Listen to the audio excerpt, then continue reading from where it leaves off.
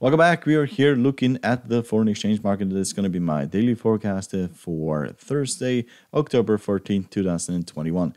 If you like to support the channel, you're going to hit the subscribe button down here in the corner, hit the like button, the bell button to see our newest videos, and you're welcome to support the channel over at Patreon. The link is down below. So we'll start by looking at the Great British Pound and the US dollar, and as you can see, it has rallied quite a bit, up towards the 40 exponential moving average yet again, and just above we also have the 50.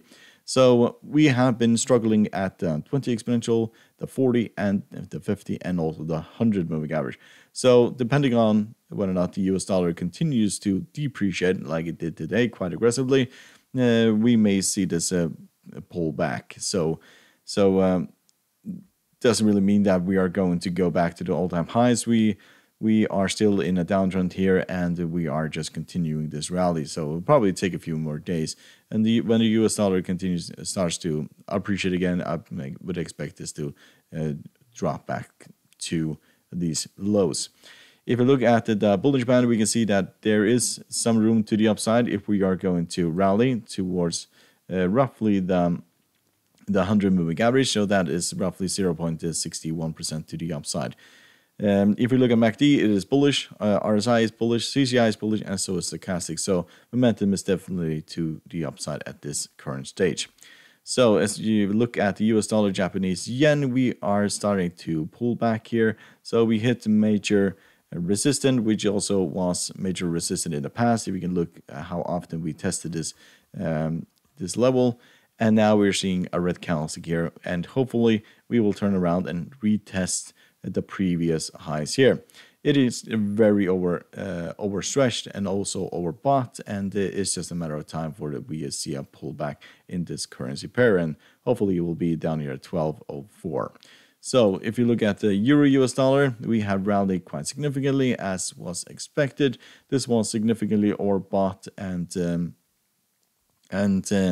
we may see this rally up towards the 20, 40, or the 50, and the best case scenario to the 100 moving average, as we saw 1 month ago, give or take, 1.5 months ago. So this was significantly oversold and also overstretched, and a rally was always going to occur. US dollar did depreciate today, and then of course helped this quite a bit. But I will not be buying this. I will basically be looking for selling opportunity at one of these moving averages when there is a weakness in this market, as we are technically in a downtrend in this market. MACD is crossed the signal line, becoming bullish. RSI is bullish, CCI is bearish, stochastic is bullish, and we are right underneath here of the middle of the Bollinger Band. So Aussie dollar, US dollar, you can see that we have rallied yet again above the 100 moving average, and at this current stage we need to basically have a full candlestick close above the 100 moving average in order to confirm that we are going higher here. We have been very overstretched here in the bullish band for several days. I think it's just a matter of time for this to basically turn around and head back to the downside. It will probably occur when the US dollar starts to appreciate yet again. So we can see that the MACD is still bullish, RSI is bullish, CCI is bullish, and so is the stochastic, even though it is crossing the signal line at this current stage. But no interest to basically enter this market whatsoever. So US dollar, Canadian dollar, we saw that oil was all over the place today, ended up in positive. We are still struggling here at the 150 moving average. If that breaks, then we may see this drop all the way back down to the very lows here, roughly 3% to the downside. Otherwise, if we see a rally, we may rally up towards the 100 moving average, which is give or take 1%, the 50 moving average, which is 1.62% to the upside. That's probably as far as we will go.